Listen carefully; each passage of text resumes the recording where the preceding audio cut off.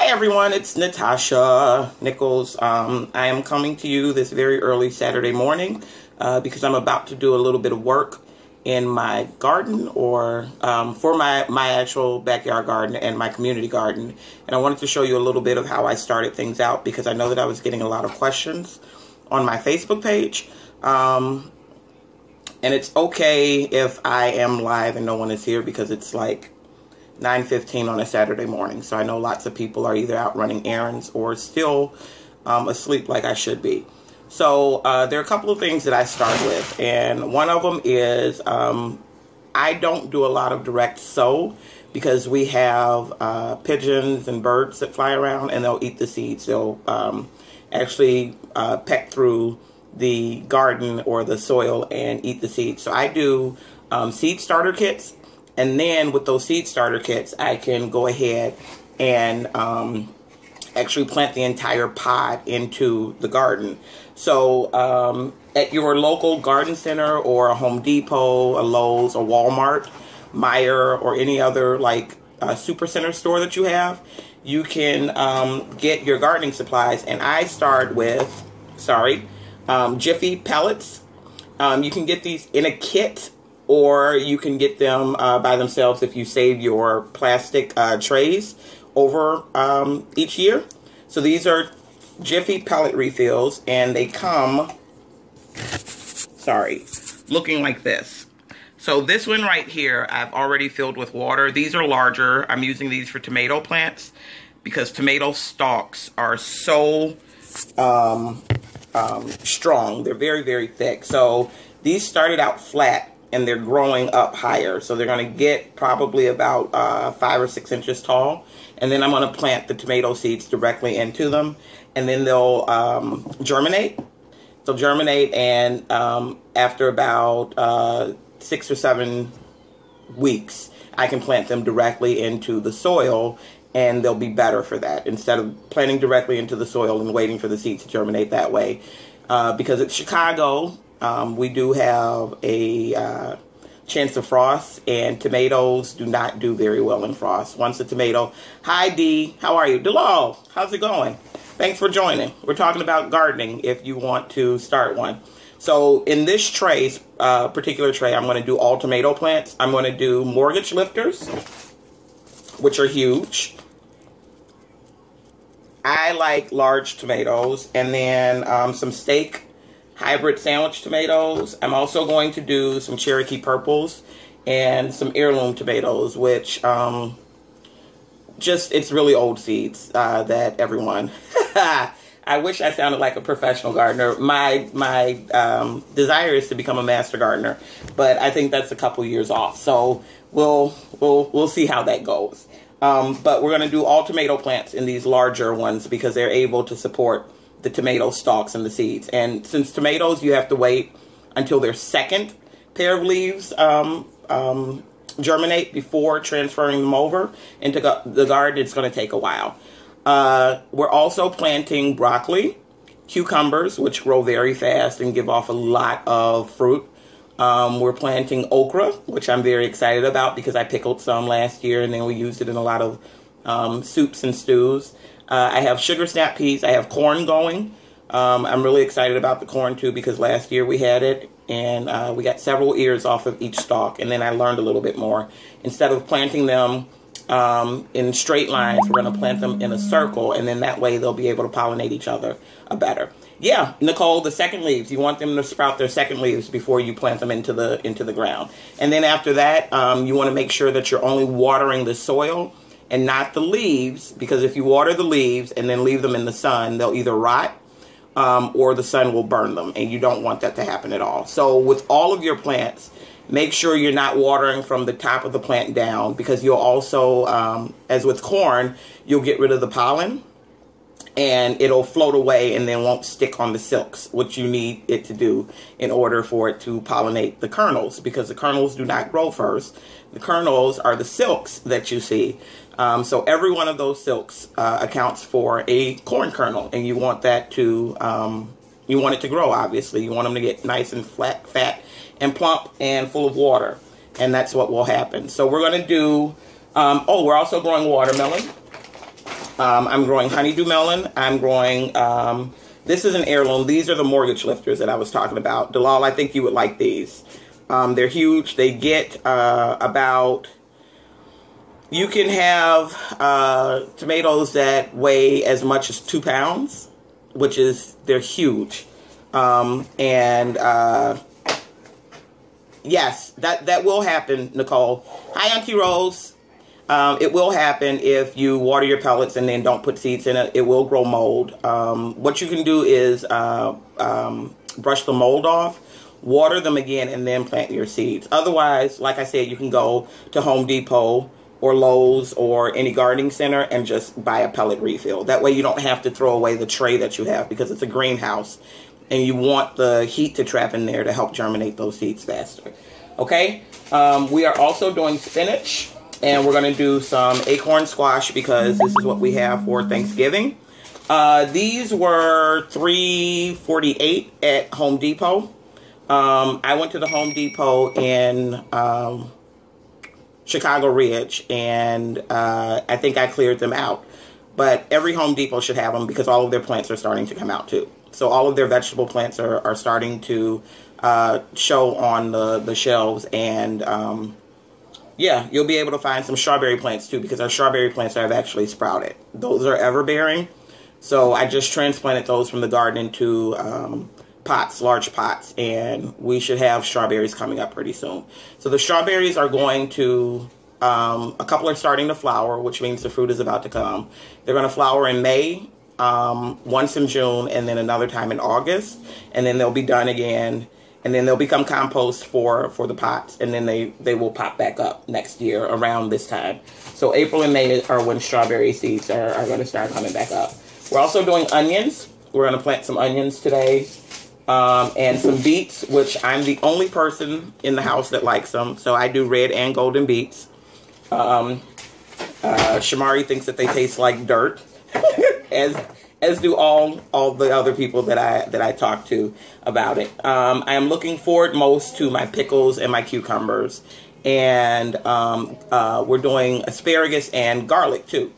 So we also, if you've been following me online, we got 2 plots of land across our street, and we are starting a community garden. So today we'll be working on building. What am I not planting?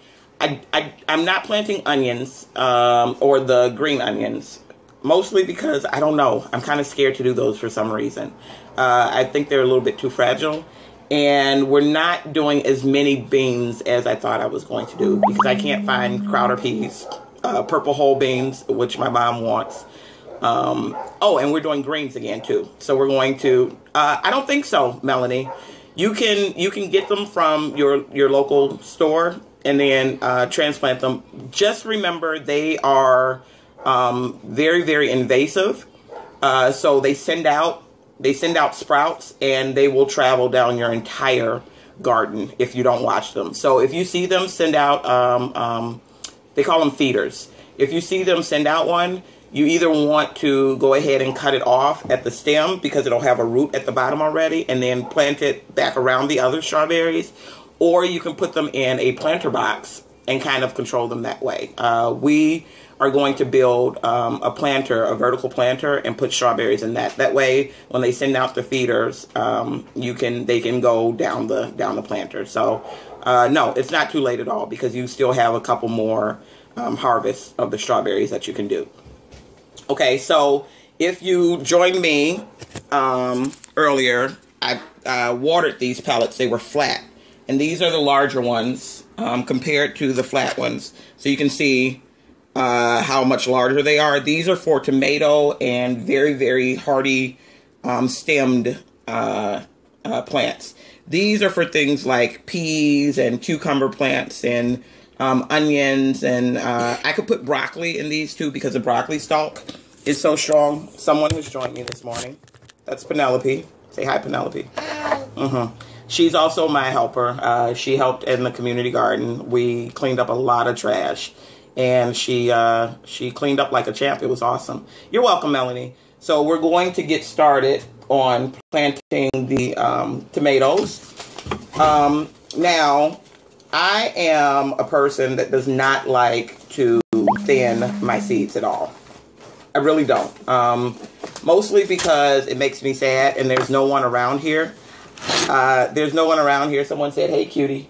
There's no one around here to take the seeds that I thin out. So I tend to just do one seed, one or two seeds per plant. And if I can, I'll try to transplant it to another. So since we have the garden across the street, we will probably keep all of the plants that sprout. Another thing, if you're going to grow tomatoes, when you check the back of the packet, you're going to see it described as a determinate or an indeterminate plant. A determinate plant does not grow very high. It kind of bushes. So you can keep that in control with just a small cage. But an indeterminate plant can get as large as 6 to 8 feet high. Okay? You want to make sure that you have something to stake that tomato plant on, because 6 to 8 feet high is high. I'm only 5'2", so my tomato plants got taller than I did last year. And it's something glorious that you can see. Thinning out plants is your plant packet will tell you to plant, in rows, a 1/4 inch deep and then 2 inches apart. And then they want you to thin them out to 3 to 4 feet. What you're doing is you're looking for the strongest plants, and then you're going to only leave the strongest plants and take the ones that look a little bit weaker to you or look like they're not growing as fast as the other ones. So you're thinning them out that way. But I don't like to do that with tomatoes because tomatoes are a hot commodity around here, as are cucumber plants, because we eat cucumbers probably daily when we go and pick them from the garden. So these mortgage lifters, I don't know if Dalal is still on. The mortgage lifters they grow anywhere from 2.5 to 4 pounds. So these are going to be some very, very large tomatoes. And then the sandwich tomatoes are about 10 ounces a piece, and these are perfect for sandwiches. But the mortgage lifters are the ones that we love to eat like apples. And then I have Romas, which we're going to use for tomato paste and tomato sauce. So I'm going to do a canning video probably later this summer about that process. And then we have a couple of other ones, Cherokee Purples, which are they're large tomatoes, but they have a pinkish purplish hue. And then we have German Queens, which are also pink. You want to tell something? Okay. What do you want to tell about? These, They can't see you. Okay. What are they called? Watermelon. Yeah. Do you like watermelon? Yeah. Okay. So these watermelons are huge. Yeah. These watermelons will get to about 40 pounds a piece. And these are the ones that you see when you do your family reunions. Those really super long watermelons that are super sweet. So we're trying again with these, because with the watermelons and the squash, your zucchini, your acorn squash, you will see the fruit before it's pollinated. So what you want to do is the moment you see that fruit, you want to self-pollinate. So you can use a Q-tip or a paintbrush only for that. And remember to rinse out your paintbrush if you are pollinating, because you don't want to cross-pollinate. And you can paint the male flower and then go back and paint the female flower. So essentially, you are doing what is known as either fertilization yourself and making sure that all of those babies are born. Yeah, 40 pounds. So these are 40 pounders, or these are the 40 pounders. And then we have the Crimson Sweet, which are the round ones that you get. And these grow to about 25 pounds. We might keep just one seed, but most seeds keep about 2 to 3 years. If you keep them, if you keep them locked up properly and out of heat or very, very cold sources. Okay, go ahead. And these baby, Cucumbers are very going to get really big. Okay, but we're making what out of these? We're going to put them in a jar with vinegar, and we're going to make what? Pickles? Pickles, yes. Pickles will be made from these. We also have my favorite squash, which is butternut. So we're growing that, and we'll have them hopefully for fall and winter. And we have honeydew melon, That's right. And then there's sometimes where I like to get things where, you just don't see them often. These are lemon cucumbers. They're round and yellow. They don't taste like lemons at all. It's only because they're shaped like lemons. And they have very thin skins, and they're not bitter. So you want if you don't like the bitterness of cucumbers. You also see in seeds burpless cucumbers, and those you may see in Bonnie or Burpee seed packets. Here's some more. That just means that if you eat them, it won't produce a gas that makes you burp a lot when you eat those cucumbers. That's the only thing that it means. I looked that up last year because I was really interested. I always saw burpless cucumbers, and it's very funny to me. So we're going to get started. And here's some seeds of peas. What kind? Remember, you like to pick them from the garden and eat them right away. Sugar snap? Sugar snap peas. Yes, they're very good to eat, aren't they? Yeah. Okay, so we're going to start with the mortgage lifters. And some of them are big. Yes. And you always want to keep your seed packets because you want to know what kind you grew. This is also a great time where you can keep a gardening journal. I love journals. I love planners, journals, everything like that.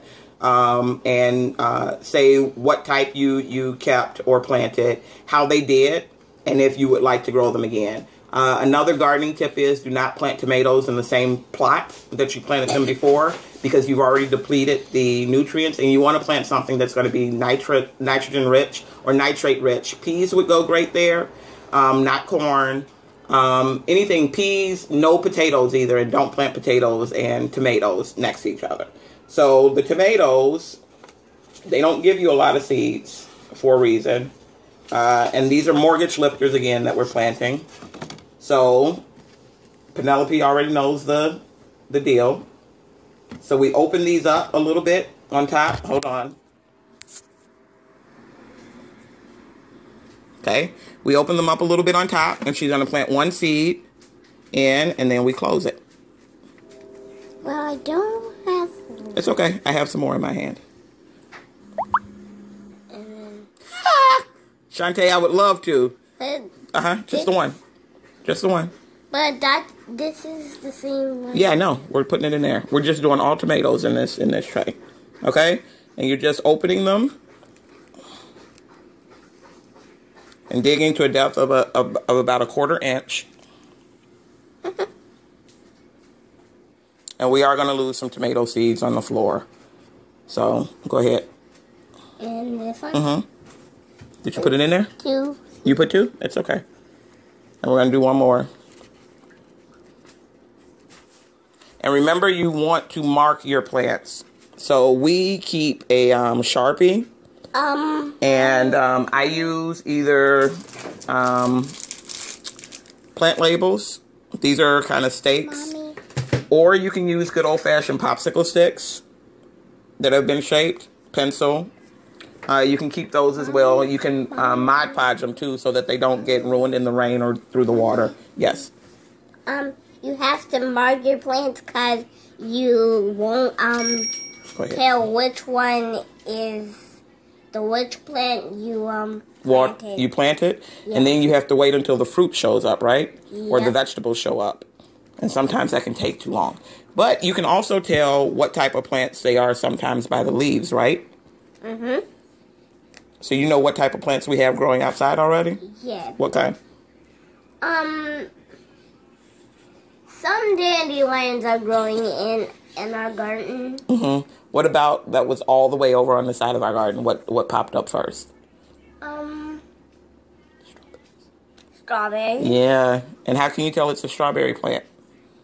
Because different leaves tell which one are the which plants you know. Okay. And how many leaves do each strawberry plant have? They kind of have 3. 3 leaves. Good job. Okay. Because I only see 3 leaves on the tomato plants. They don't group in 3s. They group in 2s. The tomato plants. Do tomato plants smell good? Yeah. They do? They kind of have a musty smell to me. 85 days, sometimes 80 days, Shantae. Sometimes it's 75. It just depends. But once it starts fruiting, it goes quickly. You also want to make sure that you're putting fertilizer on there. So I'm going to show you all my worm compost as well, too, because we're going to use the compost from the worms to fertilize the tomato plants. Hold on. We want the jug. Can you get the jug of water right there so we can water some more? This? Nope. The plastic jug. Yep. So we have a worm compost bin here in the house. We can put mostly anything in there except for citrus. Citrus fruits right here. Citrus fruits, they do not like onions. They do not like potatoes. And you don't want to put potato peels in there anyway, because the potato peels will sprout on you and then start growing potatoes in there. I learned that the hard way when we had potato stalks, the stems growing out of the air holes in the compost bin, which was honestly pretty cool. When did you try that? And you gave it to me. So the tomatoes started growing through, and they, seeds will search for. No, we're gonna put it in here. We'll search for a light source. So they came through the air holes that were in the. No, you cannot add meat, no dairy, no oil, no bones, no dairy, so no butter. Sorry. Am I still there now? Yeah, and bones are going to be really weird. Yes, they're going to be really weird. So you want to make sure that you are putting things. They like garlic, the paper from around the garlic, but not straight garlic. They will stop eating. Strawberries you can put in there. The strawberry hulls, any fruit, apple cores, they will eat the seeds because it takes too long for that seed to dry out. So you'd be okay with that. Let's get the worms up here. Let me get the worms up. Some worms are down here. So you're watching the worms that are... So you'll see on here that some worms try to escape through the air holes. Can you see that? There's one crawling right there. You want to hold this for me, Penelope? Okay. And our compost bin is actually very... it's very modest. We have some mites in there, which you'll see. It's normal, so don't go throwing out the entire thing. I am not as... Here, sorry. We'll do it this way, sorry. I am not as loving of this thing as my oldest daughter is and my youngest daughter. They like to go in with just straight hand. You can put that down. You can put that down. Right here. So you want to keep it covered with moist. You want to play around in the worm bin so people can see the worms? That's fine. You don't want to do it without hands? Without gloves? Water. There's water. We'll just wash your hands afterwards. So as you can see, we have carrot peels in here. Eggshells they love. I can put my dog's hair in there. After we brush him, we can put his hair in there. There's paper that they're breaking down. We have banana peels. Parsley. We're looking for a large ball of worms. So if you can find a large ball, I would love that. And they tend to, here we go. Here's a large group of them. What is this? They're eating a strawberry. That's a strawberry. Yeah. So these break down things very, very quickly. And we have a huge group of them around all of the food. So we plant the food in one corner. Here we go. And then there we go. And then we give them to worms. The worms do stay in the house, Maureen, because in Chicago, we can't keep them outside for the wintertime. Otherwise, they'll die. So we can keep them inside. And it was really rainy. So you can see these. These are red wigglers. They're not earthworms. You can't put earthworms in here. The earthworms will die, and then these worms will eat the earthworms. This is the compost. So all of this black stuff that you see me holding right now is worm poop. It's called worm castings. It is very, very rich in nutrient. And we're going to separate it. We're going to... We're going to you know what's funny, Shantae? The reason I'm so brave now is because Jessica is a trooper when it comes to this. And I don't think that I can be showed up by my 7-year-old. So, yep, there's a little worm that she's holding. And yeah, so we'll look through here and we'll see some worm eggs too. Maybe I'll show a worm hatching. But this is about as... I'm sorry. I'm fading out. Want some? So those are worm castings. And they love what you do when you have a compost bin. And this is a Rubbermaid bin. And it's only maybe 10 inches tall. You take this. I ordered from Uncle Jim's Worm Farm. You may also have a worm farm that's closer to you locally. But Uncle Jim's, I was able to order 2,000 worms at a time. And they ship them live. And it comes with peat moss. And newspaper and the instructions on how to get started. And they multiply almost every 3 months. I started with 2,000. I should probably have about 5,000 worms in here right now. We're going to separate the castings or the compost, and then we're going to put that on top of our plants. We're going to surround the roots of our plants with it, and then we're going to start the process over again. So they can break down what we eat on a weekly basis in about 2 to 3 days. So we just put the banana peels and the parsley and everything in there, and they should break it down. We had a bunch of Dennis's hair in here because he's a German Shepherd, Saint Bernard mix, and he had a bunch of hair in here, and it's all gone. You also want to make sure that you keep newspaper because they like staying moist, and you want to keep them covered, and you want to make sure that the bin that you have with the holes, it has plenty of holes in it for them to breathe. Can you give me that, please? And you keep it out of direct sunlight. So this is why they're all kind of scattering too, because the sun is shining directly on them. I want to warn you, with the holes in it, you are going to have some escapees, and you will come down in the morning to dried worms on your floor or your table or wherever you keep it. If your garage is heated, that's the perfect place to keep it. And it is a lot less expensive, Maureen, than getting fertilizer. It's a lot less. And it's just a great way to break down a lot of the stuff that you use. That's Jessica. That is I think she's going to end up being an entomologist because she loves also taking all of the caterpillars and the bugs out of the yard too. She was the one who was really, really interested in the white grub, the beetle grub. I'm the one who pulled it out. I would not have done that probably a year ago because that thing was massive. It was bigger than a quarter. So, yeah. Don't buy castings. Make your own. And I'm sure you eat lots of fruits and vegetables. And, you know, it's a great way to break down. And then your carbon footprint. No, there is no odor. It should smell like dirt. If it ends up smelling like anything other than dirt, then you're probably doing something wrong. Or you don't have enough in there for the worms to. And you have to make sure you're feeding them regularly. And you need to get the amount of worms for the amount of people in your house. We probably needed 5,000 starting off since we have 6 people in the house. And we only started out with 2,000. So I had to pull back on what we were putting in there until we got to the 5,000 point. And now they're making castings faster than I anticipated. And I'm really, really happy about it. Yes. Any other questions?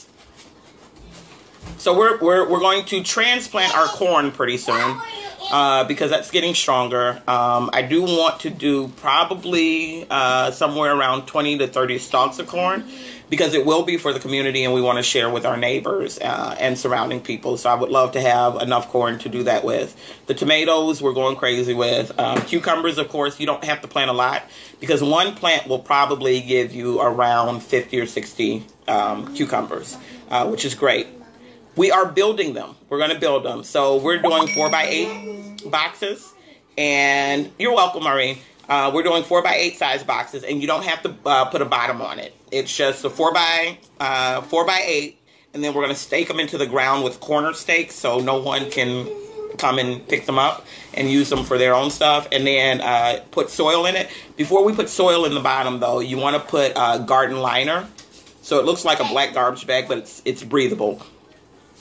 so that those grubs that you saw on my Instagram account can't dig up and eat the roots, because they'll kill all of my plants and I'll cry. But the soil, because we haven't gotten the soil tested across the street, and we don't want to wait that long because the city of Chicago is not great with following through on things like that. So, we're doing raised beds all throughout, and we're going to have a compost bin over there, but that's going to be straight compost. It's not going to be a vermicompost at all.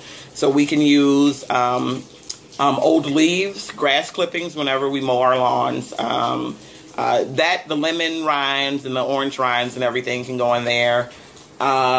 And we're hoping, because it is a city, that we don't get any vermin at all. And we shouldn't, because we'll have leaves and everything and we'll cover it. So the food you bury, and then you put leaves and grass clippings and everything over the top to kind of disguise the odor of the food. We also want to put a chicken coop over. It won't be this year, so we're going to build a chicken coop. And we're going to get chickens. And yes, chickens can survive Chicago winters and Wisconsin winters and Minnesota winters. You just have to get the winter hardy or the cold hardy chickens. And we'll be looking forward to having eggs, fresh eggs. And then when the chickens can't lay any longer, because we don't really want to keep them from pets, because they tend to be a little bit dirty, we will have them processed out at a local butcher shop. Sorry if that bothers you a little bit, but it's the circle of life for the chickens anyway. So we're looking to have a great garden, and we have 2 more lots that our alderman has so graciously given to me after I bugged her about it for almost a year. And we're looking to either make one of those a learning plot, so when we do harvest, maybe teaching how to can properly, and then want a playground for all of the children that will be moving into the neighborhood. So, I have really big dreams, and I'm looking forward to seeing them all come to life. And I'm really excited about it. So if I post about it a lot, that's why. So they don't. So we can have roosters in Chicago, but they will make you get rid of them. They will make you get rid of them if too many people complain about them. And I don't know if we would have complainers over here. They'd probably be happy about it, but I don't want fertilized eggs. Also, before I let you all go, there's a meme floating around talking about why eggs are bad. And you can think whatever you want, but the meme is scientifically incorrect for one reason. It states that chickens are like women and are only supposed to have 1 egg per month. Which lets me know that people don't pay attention in science class, because chicken eggs that we eat are unfertilized eggs. So they lay every day or every other day. And the only way that it becomes fertilized, obviously, is if a rooster and a hen get busy. So if the hens lay daily because they want to get pregnant. It's not some weird, freaky scientific lab experiment where we have the chickens laying eggs. Normally, it's 5 to 8 years. I know family in the country who have had chickens for like 10 to 12 years. It just depends on how well you're keeping them, and I'm guessing what they're eating. A lot of people do grain-based. We want chickens actually to kind of keep the worm population down, and they'll eat things like broccoli leaves. Also, chicken poop changes with whatever you're feeding them. So if they're eating a diet base of lots of greens, it's going to have green poop.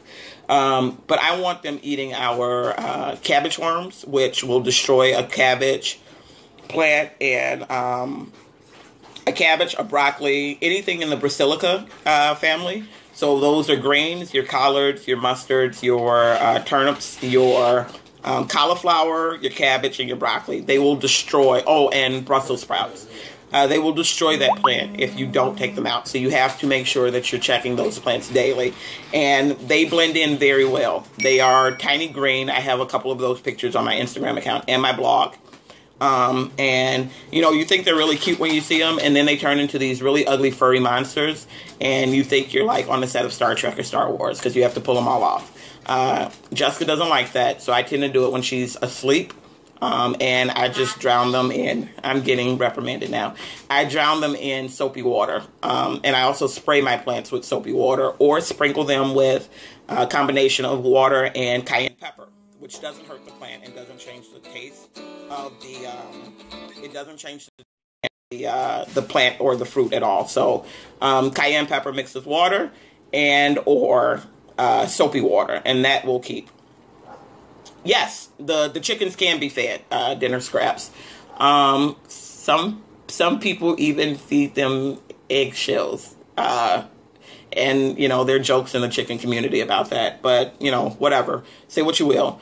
Yeah, so that I am looking forward to, having chickens and fresh eggs and giving them out to people. Because even though we eat a lot, we can't eat that much stuff. So if you want to watch the entire video, it will be on my Facebook page. You can learn a little bit more about gardening and starting your garden. It's not too late. The Farmer's Almanac says that our last chance of frost in Chicago is this Wednesday, April 20th. So get your gloves and your pants that you don't mind getting dirty and some rain boots and get out there. Grow your own food. You will feel so very empowered about it, and you won't turn into a hippie or a Little House on the Prairie person. But you will enjoy the taste of all of your fruits and vegetables. I promise you. And it will drive down a little bit of your costs at the grocery store. If you want to go full homesteading, God bless you.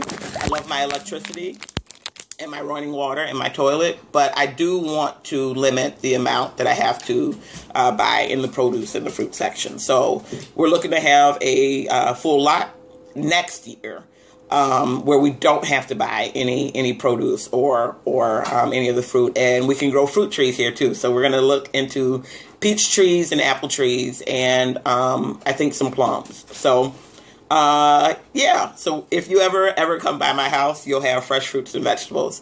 And I don't embrace it, Nicole. You'll have fun with it. So I'll see you all later. If you do want me to talk about anything else, I'm going to see how often I can do this. Just leave a comment in the comment section, and I'll write them down to make sure that I can talk about them for you all the next time. Okay, I'm off to play in my community garden. Bye. Have a good Saturday.